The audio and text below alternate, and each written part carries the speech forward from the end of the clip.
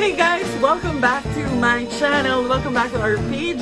For today, where I'm gonna show you a react video and my reaction to the season finale of one of my favorite BL series here in the Philippines, Hello Strangers.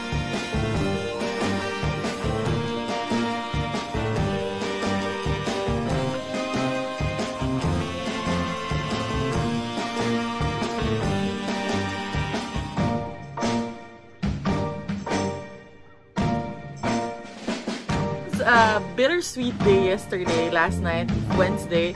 It was a season finale of the BL series Hello Strangers by Tony and Alcantara, and it was good. It was amazing. It was nakakakilig.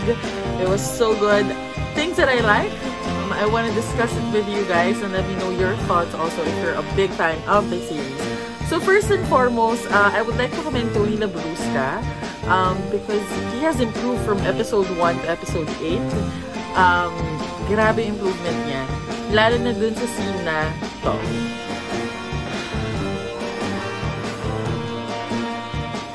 Akala ko nung una, ikaw yung nagturo sa akin kung paano mahulog. Pero ang totoo, ikaw ang nagturo at nagpakita sa akin na kaya ko palang lumipad.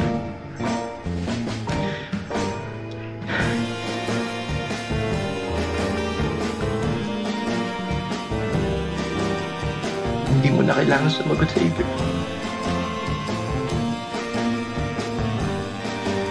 Ginawa ko lang naman to para sa akin.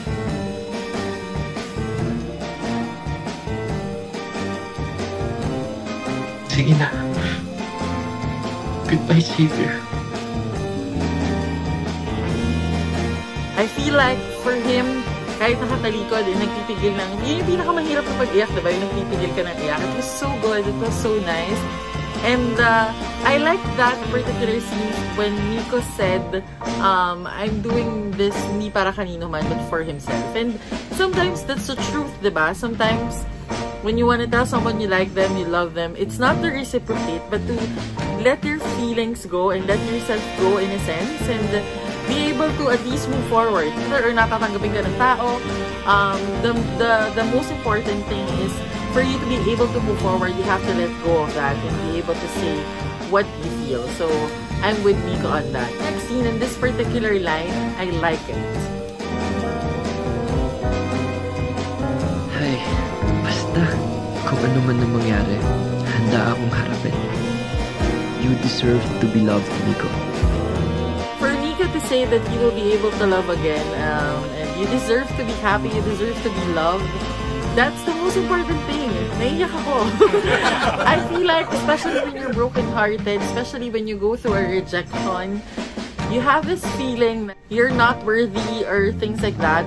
But no, that's not true. I want everyone who's gonna watch this vlog, and I would like to reiterate to all of you guys that you are worthy of love. We are all worthy of love, okay? So don't ever feel bad about it.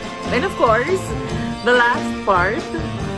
So, sure ka na ba talaga sa akin ng tama?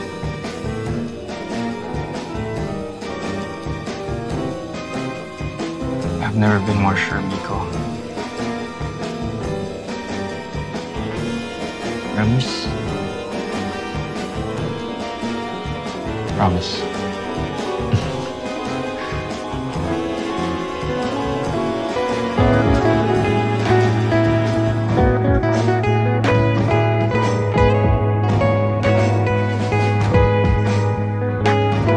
This part is so nakakakilig. The singing part is so nice. I love it. It's very cheesy but still in a way done elegantly.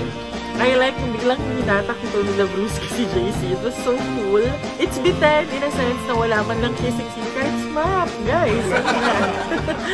But it's understandable. I guess brand ng Black Sheep, or maybe they're serving it for the movie because there's gonna be an upcoming movie as a sequel to it. So, there you go. Now, it saddens me na wala na akong abangan every Wednesday night from Black Sheep, but it's so amazing and I feel so liberated, and I feel excited by the fact that we can create contents like this now and normalize love in every aspect of it. Alright, thank you so much guys. See you on the next vlog. Love, love, love!